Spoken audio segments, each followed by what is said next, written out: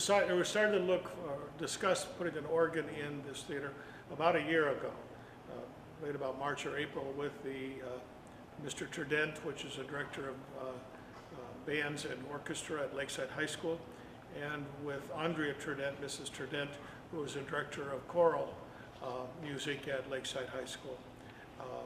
She is also an organist, and they were very excited about having an organ to work with the orchestra, the band, and with the choir, and for other purposes that may be necessary, including silent films and stuff like that. So we started to look for an organ. I've been friends with Vic Marsilio, the organ builder from Austintown, for many years, and I mentioned it to Vic, and he just ran with it and had talked to a guy by the name of Gary Rickert, who from Chicago, Illinois, works for a company that supplies organ parts, electronic parts, and he has one in his home and was interested in donating it to an organization that would use it, and it would still be available to the public. So Vic and I made a trip to Oak Forest, his home, Gary's home in Illinois, and looked at the instrument, played the instrument, and were very pleased with the sound of it, and the condition of it was in excellent shape. It was removed, Vic packed it, and we brought it back to Ashtabula. Dave Truesdale Trucking was very instrumental in moving it back. And we started to assemble it, built the chambers, and on the stage, which are behind at the back of the auditorium, are 3 stories tall. The first being housing the organ, the console itself, and the pianos, and the blower. The second housing all the pipes, and the 3rd floor housing all the toy counters, the drums and the xylophones, harp, and marimbas, things like that. So we've been in the installation for about, we started about June or July of last year, so we're nearing completion on that. The organ is a theater pipe organ, which is slightly different than a traditional classical instrument, can do both functions. And as you've known, as I mentioned probably earlier, is a unit orchestra, which originally accompanied silent films, but has had a resurgence in the last few years. Lakeside High School will be one of, I'm not sure right now, but I'm up to about 20 to 30 high schools that have pipe organs in there and are used today. In the country? In the country. The Board of Education has been very supportive of us working on this, and we will be developing a support group to maintain and raise the funds to maintain the organ from this, so it will not be a burden onto the Board of Education. You've had you had a letter writing campaign soliciting donations. Yes. Glenn Warner was part of our committee. He wrote a lot of letters and talked to a lot of people. We raised the money, about $150,000 to install the organ in here, replace the electronic switching controls, and the wiring had to be brought up to current code. Even though it's low voltage, it had to be brought up to current. It was an old-fashioned, so we upgraded all the wiring.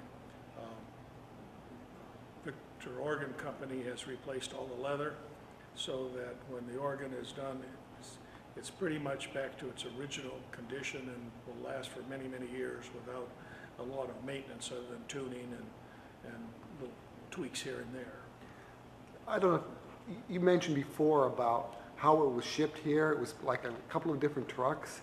Yes, we had to, we sent actually 3 trucks, one up with the first one, but it was bigger than we anticipated, and the mover did not want to damage anything in the pipes because they're soft and they can be crushed. So he brought back that and then turned around and took 2 additional trucks back to Chicago and packed up the rest of the organ. So what he thought was going to get done in Pardon? what he thought was going to get done in 1 truck ended up having to take 3. It took 3 because, one, we didn't want to damage it, and packing it, he wanted to pack it. They were very careful. Vic had packed all the pipes in pipe racks, but they still could be crushed, the bigger ones. And so the moving company wanted to make sure that we did not have any damage, or they weren't responsible for any damage. We've also moved the facade for the organ. There's a fake facade in front that has pipes. That came out of Austintown from Victor Organ Company. Had it. The band director, choir director, Joe, wanted a facade that looked like the Cleveland Orchestra or something, the pipes behind the orchestra or behind the choir. So we've added that to the organ. The organ did not have a decorative facade. And so now we have a decorative facade. And the pipes on that have all been rebuilt or repainted. And by the ATEC, Eshkol County Technical and Career Center, and the automotive department.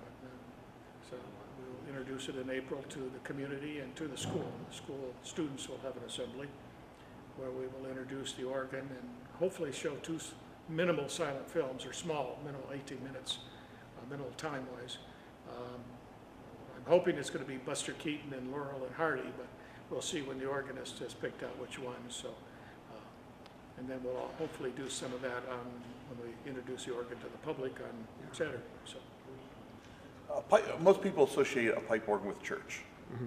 There's electronic organs and pipe organs. Pipe organs physically move air, where an electronic organ is trying to simulate the true sound of what a pipe organ creates.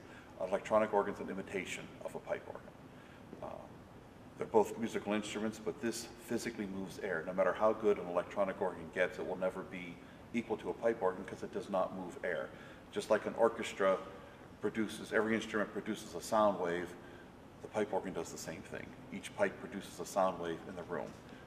You get that same physical experience of listening to a pipe organ that you do to a live orchestra. So it's a live instrument. This is a theater instrument in that it was designed back in the 20s before there were talking movies to accompany silent movies. The organist had to provide all the background music, all the sound effects from telephone bells and drums and cymbals and what the orchestra did. It was a one-man band. So this was built specifically for a silent movie theater. It was built for the Lincoln-Dixie Theater in Chicago Heights in 1921.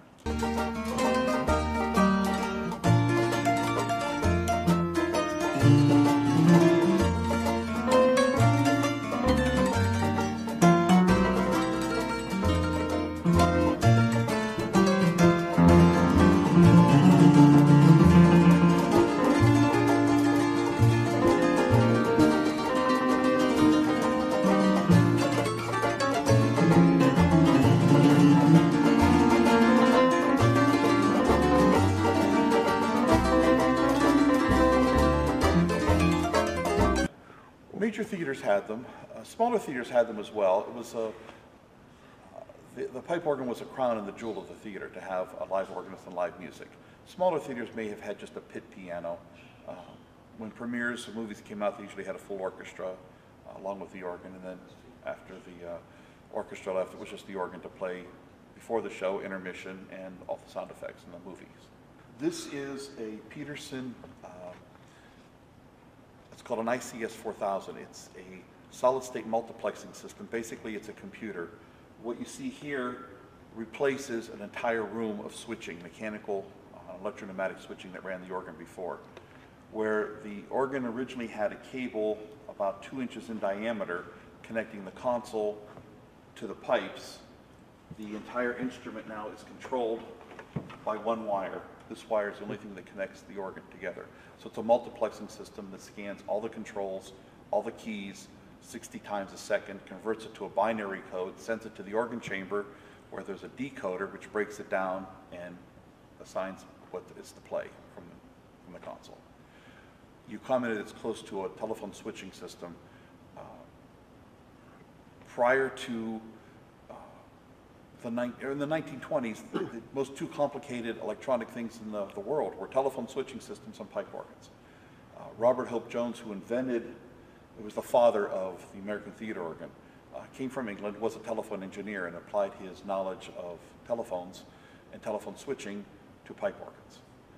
We use telephone cables still to wire it because it's color-coded. For the vast number of wires that we do have to wire, everything's color-coded, and telephone cable is still following those same principles, and we use telephone cable to wire them. We started installing the organ here late June, early July. It arrived. We probably started the actual installation in July sometime. So it's been piece by piece, part by part, wire by wire, connection by connection for the last 6 to 9 months. You said that this was like a full orchestra, so what sounds do you get from this?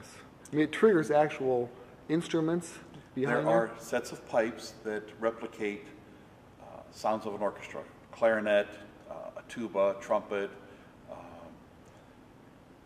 various flutes, various sounds of strings. We have pipes that actually sound like strings, like violins.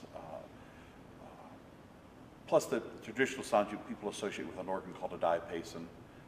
There's 15 sets of pipes up there, plus a full percussion division of a marimba, a xylophone, a celesta, orchestra bells, a set of chimes, drums, tambourines, tom-toms, cymbals, Chinese gong, bird whistles, acme siren, car horns, sleigh bells, 2 different bird whistles. What am I leaving out? Tom-tom, I think I said, triangle, castanets, just to name a few. Okay, so we are now on the other side of that pipe organ, the facade there, right? We're up in the room here where the magic happens, sort of. So go ahead and tell us. The organ's a big box of whistles. The size of the pipe, the material of which it's constructed, its length, and its shape all determine what it sounds like. The bigger the pipe, the lower the pitch. Pipes such as these here provide the bass sounds of the organ. Maybe we'll turn them on manually. They're square wooden pipes. These conical pipes here are trumpets. Don't do this at home, you're not supposed to, but the pipe actually sounds like a trumpet. The smaller the pipe, the higher the pitch.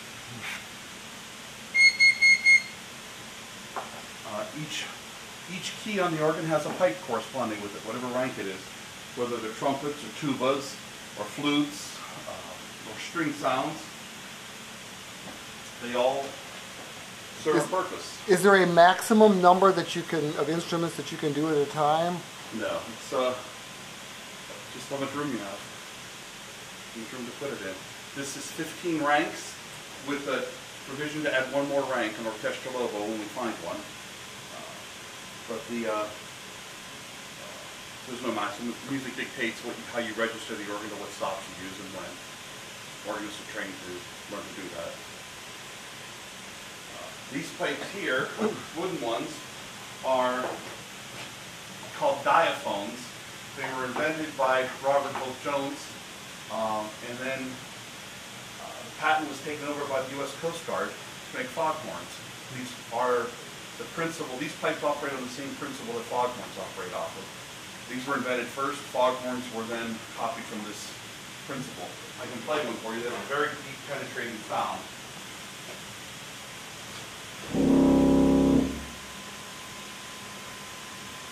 That's in a light reach. Pipes in front of it are simulated double bass sound strings. These are tubas here.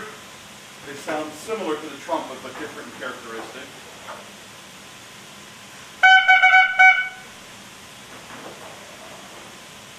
Other pipes, such as these long skinny ones, are string pipes to simulate, replicate the sound of a violin or viola.